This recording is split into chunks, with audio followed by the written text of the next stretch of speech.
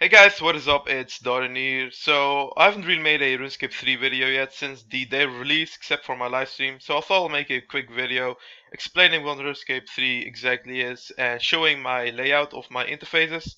So first up, RuneScape 3, a lot of people seem to think it's a totally new game.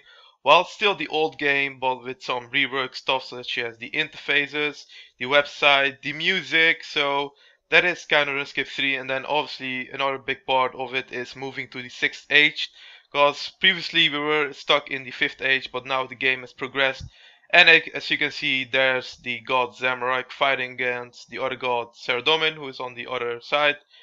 So first up, the website. The website looks way better now. I never really liked the old one. It was too crowded, too much things on the website, and it was really laggy as well. So this one is now way smoother and way cleaner, so I really like that. Then we also have the new seasonal high scores, which are really awesome. So like who gets the most solo Ziliana kills, and those change every 2 weeks, I believe. So that's awesome, or 3 weeks. I don't know. I'm not sure about that. Then the new music. The new music is so much better. I think a lot of people now actually started listening to the music as well. It's totally reworked with an orchestra and everything with a band, and I believe they reworked about 300 songs in the game out of the 950. And if you log in, be sure to turn up your volume and go to Lumbridge or Feldor. That's where you hear it, and it sounds so awesome. It's really good music, especially when you log in. Like it gives you actually goosebumps. So then the third thing is obviously the interfaces. So they made the interfaces now totally customizable, so you can drag, make stuff bigger. So wait, if I unlock mines, I can make this bigger now if I want to, but I don't really want that bigger. So yeah, that's a huge part. I think that's the biggest part change of this update when RuneScape 3 came out. Obviously, then the other thing or the last thing is the graphics. So they have still got the HTML5 in the beta because it's not ready yet, and it shouldn't go officially live until like it's totally or almost bug free and glitches free. But I've got some footage. I can show you that later. So the graphics do look amazing in the HTML5. Anyways, so my setup, as you can see, I've got I've got kind of the old school style, my having my action bar on top of my chat bar.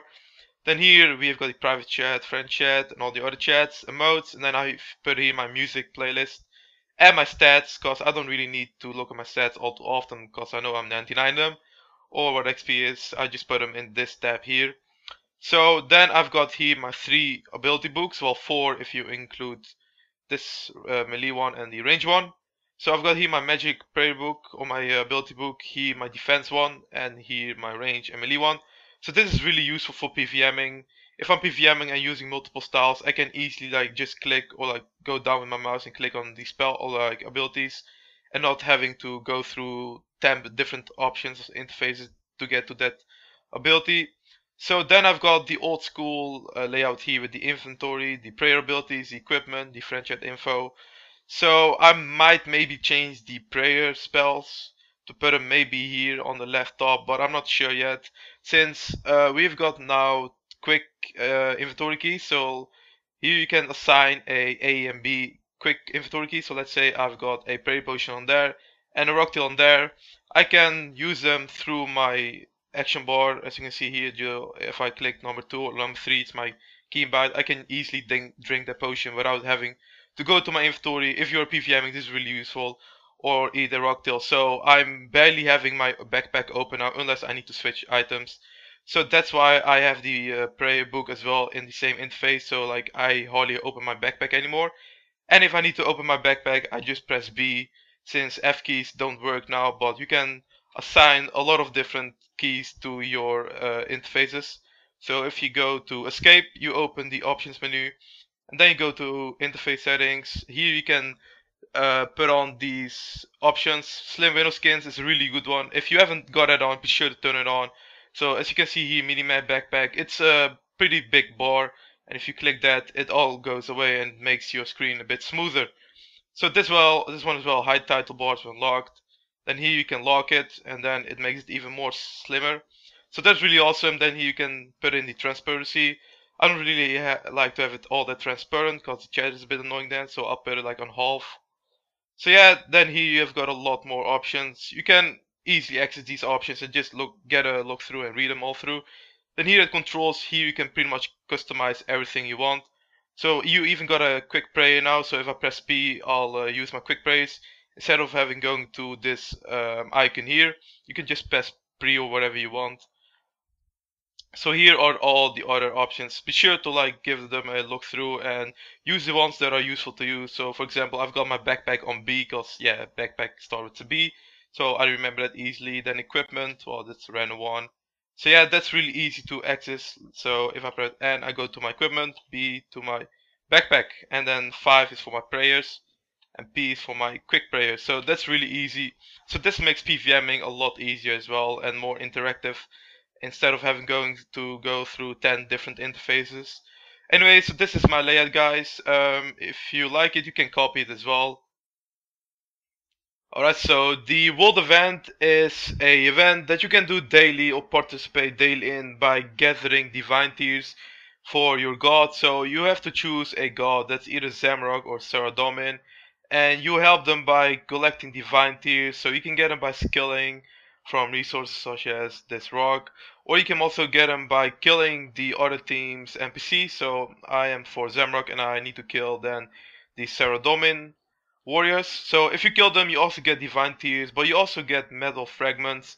And if you got 1,000 fragments and a part of a weapon drop, you can make a cosmetic override like I have now. This is a infernal bow for the Zamrock part, and it looks really cool. So it's an override for the Salmon, and you don't have to pay for it. You just need to kill a lot of warriors and get 1,000 metal fragments.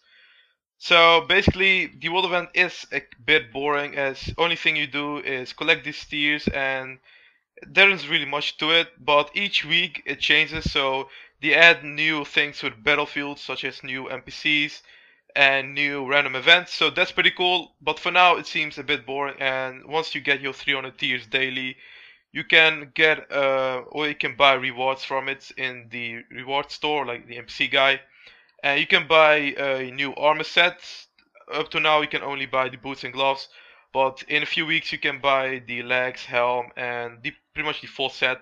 And the set seems to be pretty good. I'm not all too sure what it does now, but I heard it's like a hybrid set and that it negates damage like a thing you used to do, elision. So that's pretty cool. Then you can also buy new emotes from the points. So like you get points by collecting divine tears and giving them to a god to vote. So with the emotes, it's also pretty cool as you can unlock higher tiers as well later on. So this is tier 1, and I think the latest tier 3, I think that is going to be really epic emote as well.